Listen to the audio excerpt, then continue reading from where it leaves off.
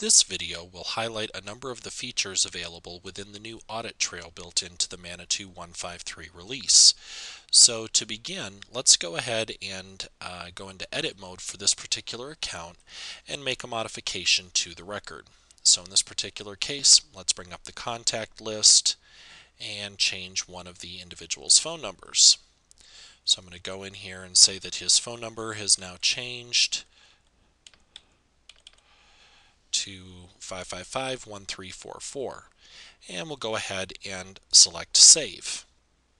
Prior to the 153 release, the only way that you could view information that was changed was through the activity log and see if they put any comments in when they made that modification to the record.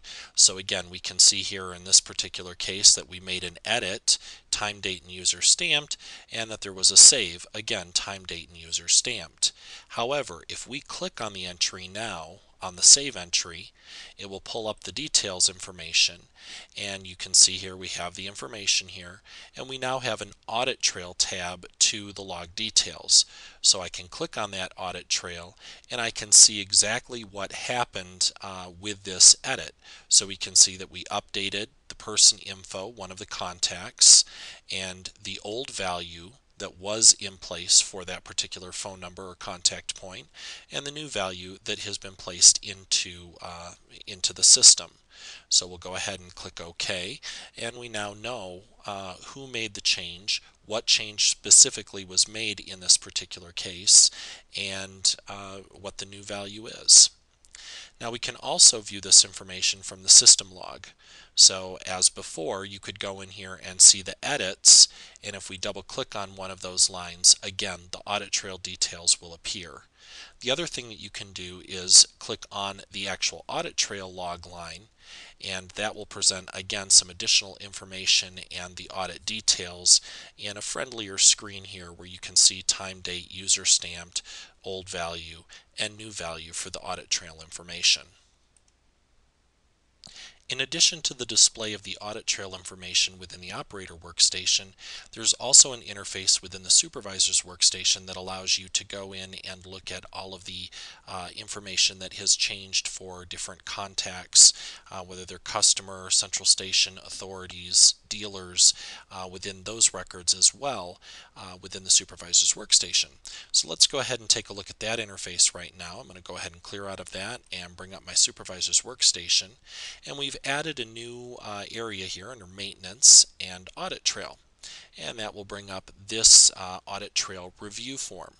Now this will show you all of the changes that have been made and under which context those changes were. So in this particular case, I can see that there are 3 different changes in here that have not yet been reviewed that belong to customer records.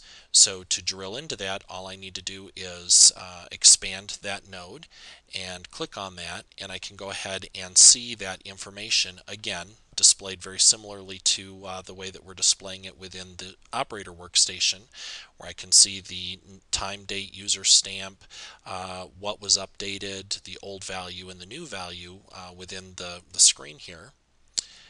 I can also double click on that to view that in the other dialog box as well. And then for additional functionality, you'll notice that when we clicked on this here, it's yellow, designating that it's unreviewed at this particular point.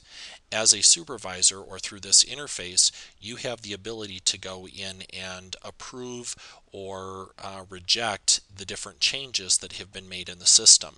So if I want to approve this, all I need to do is right click on it and mark it as approved, and it will allow me then to enter some comments into the audit trail log.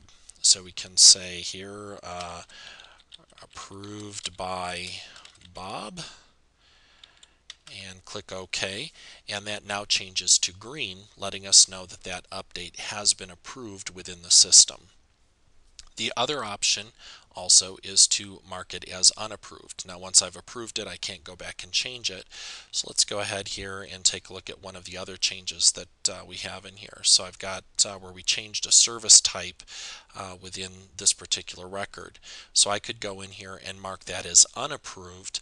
Again, type in any comments that I want to go into the activity log, and that will go ahead and designate that in red, letting us know that it was unapproved. Now, marking records as approved or unapproved does not modify anything within that particular record.